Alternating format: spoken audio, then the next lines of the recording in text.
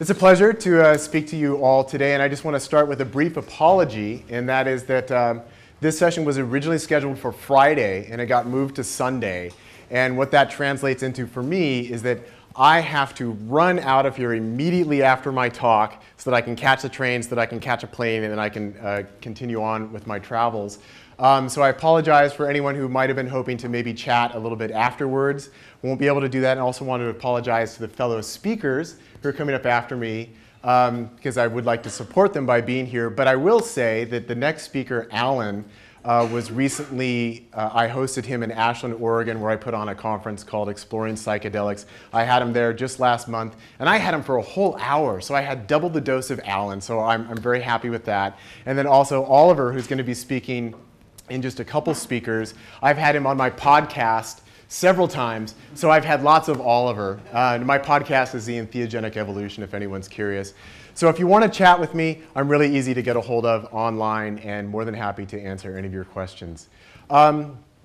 So also, this is only a half an hour, which that's a little bit difficult for me. This is a big topic that I want to talk to you about today, so I'm going to try and cram in as much as I can, but we'll see how that goes. So the talk is titled 5-MeO-DMT, Energy, the Ego, and Non-Duality. So I'm going to try and hit all of these topics a little bit and tie them all together, and we'll see how successful I am with that. I'll start with 5-MeO-DMT. Many people are familiar with, quote, regular DMT, which is NN-DMT, but not a lot of people are really familiar with 5-methoxydimethyltryptamine, or 5-MeO-DMT. And there's a tremendous difference between these two different DMT forms. They are both endogenous to the human bioenergetic system, your neural system, meaning that your body produces both NN-DMT and 5-MeO-DMT, along with all mammals on planet Earth. So these are endogenous tryptamines. And in addition to being found in mammals, they are present in many species of plants, grasses, and with 5-MeO-DMT, also quite uniquely in the venom of the Sonoran desert toad, or Bufo alvarius. The distinctions between DMT and 5-MeO-DMT. If you were to smoke DMT, for example, that would last maybe 5 to 15 minutes. It would be very colorful, it would be very bright, kind of super high definition, technicolor, all kinds of things going on with DMT. But that lasts for about 5 to 15 minutes.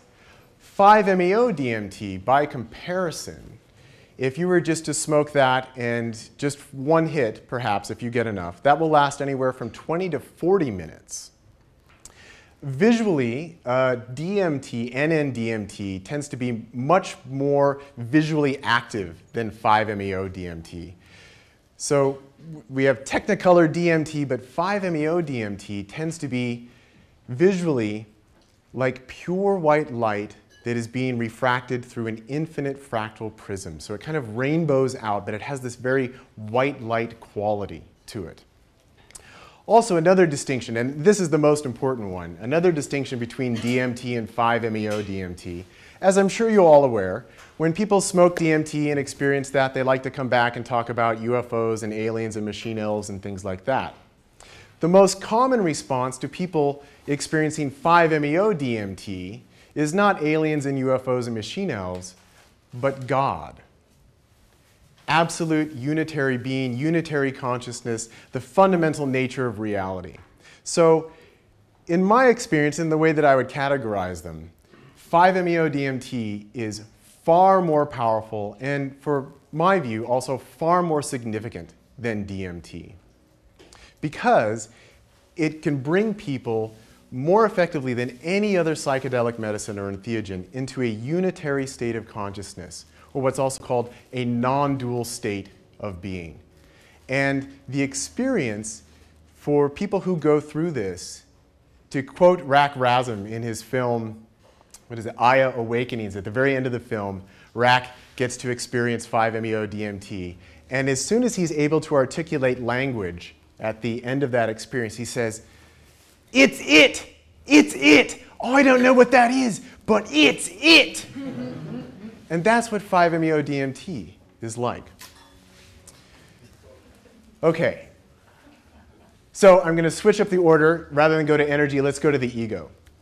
5-MeO-DMT is the most effective medicine that I know of for producing these non-dual states of awareness, of an absolute sense of unity. And mostly when we are operating in day-to-day consciousness, and honestly, with most entheogens as well, there is still a sense of duality that remains within the entheogenic experience. So the ego is what creates this sense of separation, this sense of individual self. So from the perspective of the ego, I am me, and I'm over here, and all of you are you, and you're all over there, and we're all individuals, and then we exist in this world that seems to be somewhat separate from us. Like, for example, I can go over and kick the door, and the door doesn't say, "Ow." Whereas if Oliver were to come up here and kick me, I would say, "Ow, man, that hurts. Why did you kick me?" So I have this sense of being an individual that is separate both from other people and the objects that exist in the world. And this is what we call duality. There is the sense of subject and object, self and other. And from the perspective of the ego, this is what drives pretty much all spirituality and all religion, because from the individual perspective is this, holy shit, I'm this little tiny insignificant individual, I'm in this great big universe, what the fuck is going on here? Who's in charge? What do I do? What's my purpose? What is the meaning? I'm so scared and alone. Okay, so that's the perspective of the ego. And that's what drives this spiritual quest. That's what drives religion. Organized religion comes in and says, "Oh, ego, you have questions? We have answers for you. It's all in this nifty little book or in this set of rituals or in these beliefs and these mythologies, and you follow all these proper things, and then you will be rewarded or you will achieve enlightenment," or whatever it is that religion promises you. Spirituality is very similar, where it says, "Oh, you want to grow and you want to enlighten yourself," or whatever it is. So here's a program, here's a path for you. And so most of that is responding to the needs of the ego, because the ego, through this self-awareness, we develop questions. They're kind of the questions that I just went through. Like, well, who am I? Where did I come from? What's the purpose? And so there's always this questing for answers that come with the ego. And this also seems to be what makes human beings unique on planet Earth. Right? We share this planet with many, many other forms of life. But there isn't really any evidence that any of these other forms of life are pursuing either a religious or spiritual practice. Meaning, you know, dogs and cats and dolphins and whales, they don't appear to have churches and holy texts, and they don't have rituals they perform, and you know, they're not like human beings where they can go and shave your head and put on, you know, a nice unicolor outfit and say, "Hey, now I'm a monk and, you know, I'm working on enlightenment," or something like that. So we are the ones that produce this, and this is also where all of human culture, art, technology, all of this comes through the human quest for meaning and identity and this sense of self and answering this question, who am I? Just checking the time here. Okay, we're doing quite well.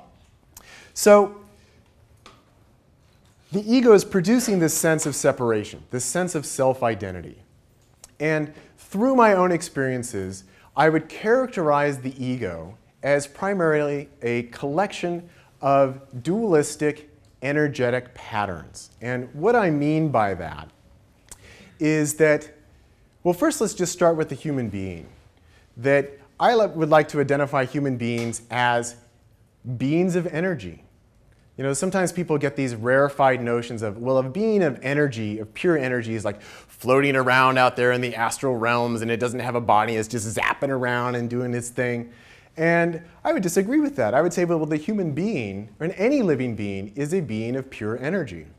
And if you think about it, what do our sense organs do? Our sense organs receive energetic messages from our environment and translates that into a picture of self and the world. So it happens dualistically, that in creating my image of you, I'm creating my sense of self at the same time. And so I'm taking in energetic impressions of light, of sound, of tactile sensation and touch. All of these things are forms of energy. These are vibrations, which then our sense organs are translating into essentially a virtual reality. That I'm not actually seeing you.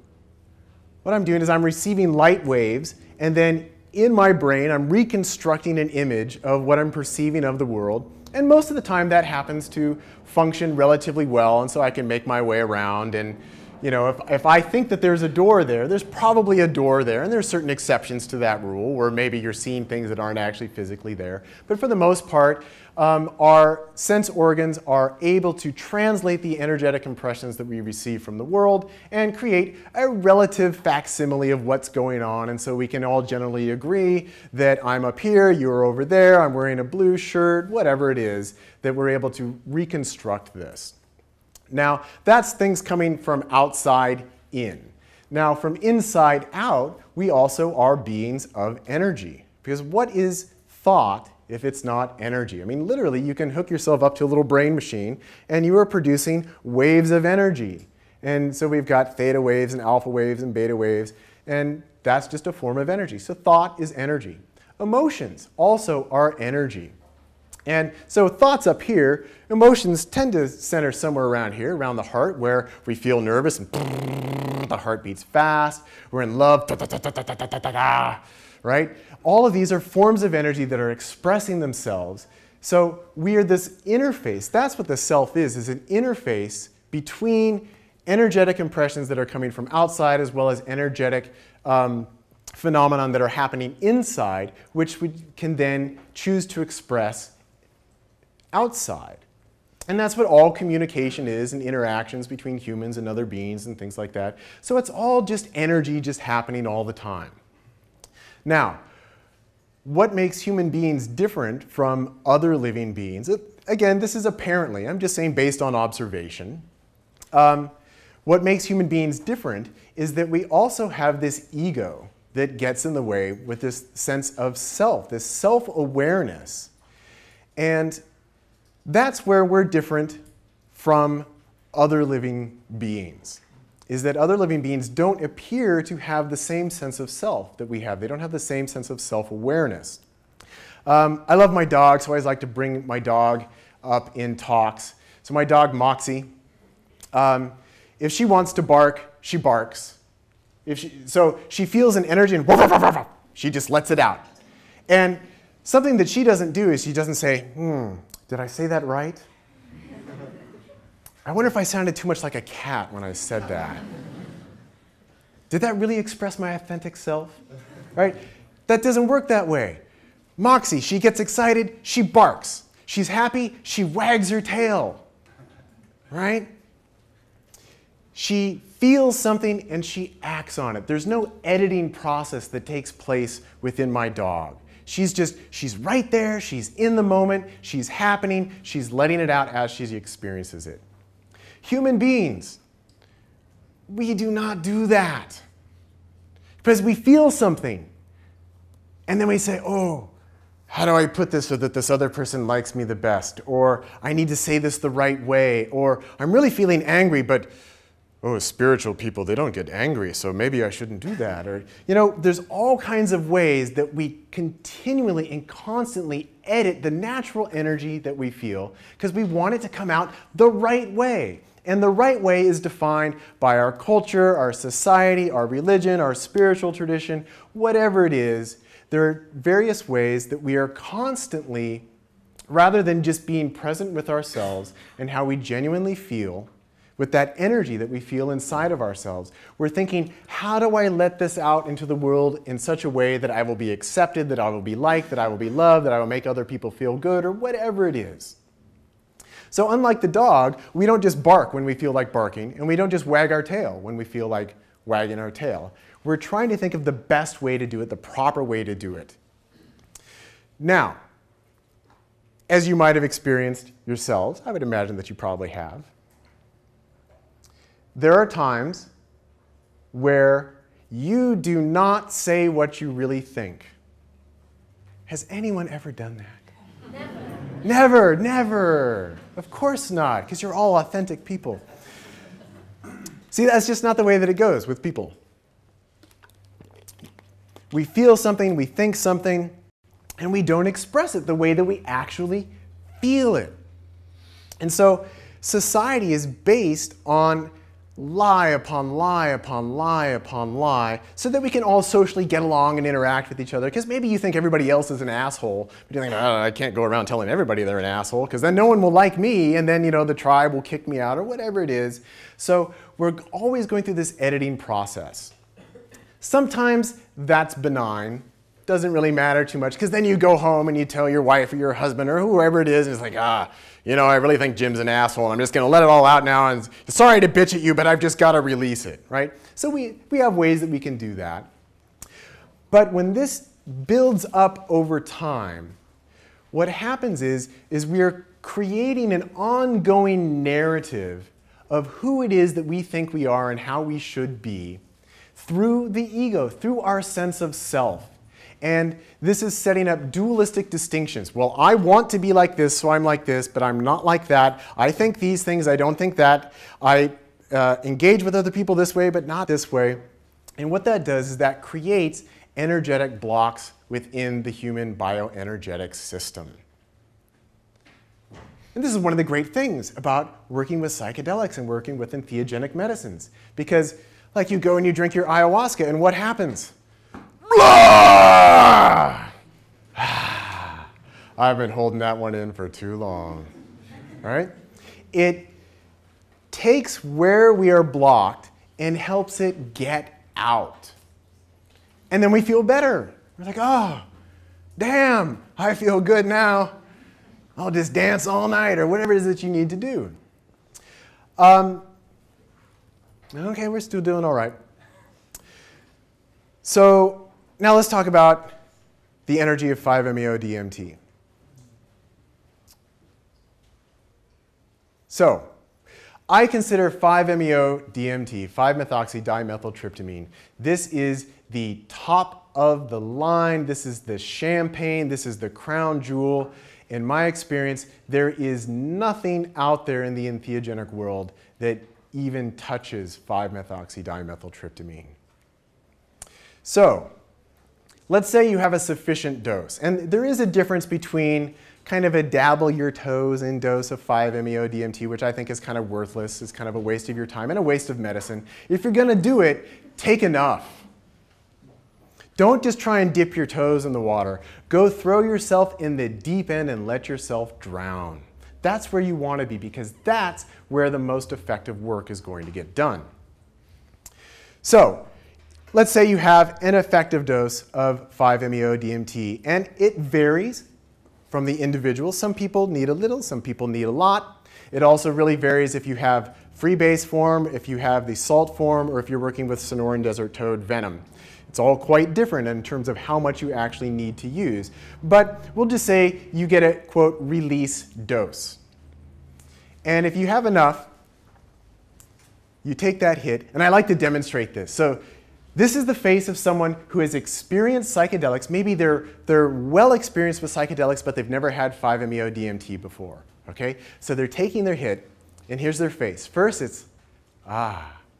And you get that look of recognition like, oh yeah, I'm tripping. And then, okay? That's an effective dose of 5-MeO-DMT. In other words, within a matter of seconds, it escalates far beyond what you have previously experienced. So one of the ways I like to describe it is that you go from 0 to infinity within one breath. And if you haven't experienced that, I'm not trying to be rude, you have no idea what I'm talking about.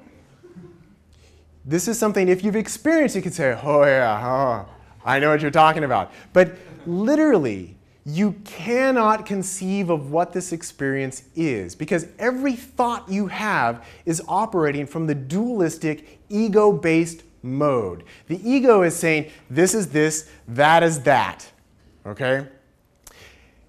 You can't describe this experience effectively, but one way that I would say is that there's this feeling of energy is expanding, expanding, expanding, and as soon as you think it can't possibly get any bigger, it gets many orders of magnitude much larger within a number of seconds. Now, these limited energetic structures of the ego, this is what makes it so beautiful and effective, is that with most entheogenic medicines, what happens is these structures of the ego, they start to get challenged and they break apart, but then they go and they reconfigure back over here. And then the energy from the entheogen starts to open up again, and, and then the ego reconstructs. And so mostly the ego tends to be present with entheogenic medicines. But with 5-MeO-DMT, it's so powerful that from the perspective of the ego, within a matter of seconds says, oh my God, I'm dying, because it's being overwhelmed. Now, in a positive situation, the ego says, oh my God, I'm dying. Yeah, yeah, yes, yes! And you go for it, and the ego just goes, boop, and it falls away, and what you're left with is nothing but God, everywhere, all the time, for eternity. And that, I would argue, is your true identity. It's not who you think you are. So when I look out in this room, I see a bunch of people. I only see one being. Each and every one of you is God, as is the floor, the ceiling, the light, every breath, every thought, every moment. That's all that exists. There is only God forever. And the ego is this little mask that comes in and says, no, no, I'm me, I'm me, I'm me, I'm so me, I'm really, really me. I'm sorry.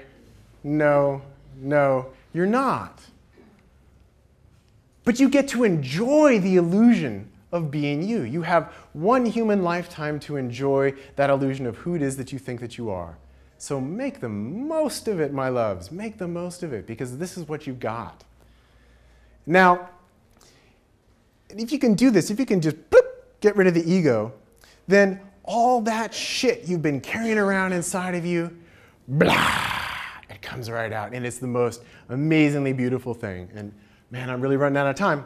But I'll just demonstrate. If someone's really ready to pop, see, everybody's got something that they need to release. So it's usually not clean.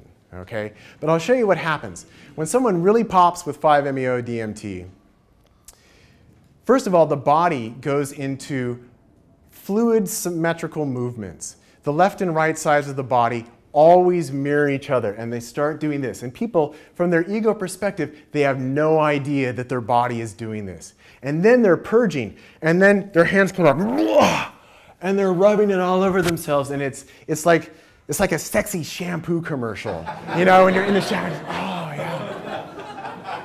And they smear it all over themselves. And I've got to tell you, it's the most beautiful thing in the universe, because what's happening in that moment is that someone is taking out all this repressed energy that they've had inside them, something that they were ashamed of, something that they thought was ugly, something that they thought was disgusting, something that they thought that they needed to hide, and it's coming out, and they're realizing it's God too, and it's all beautiful, and there's only love. There's only love, and I love it, and I love myself, and I love everything, and I love everyone.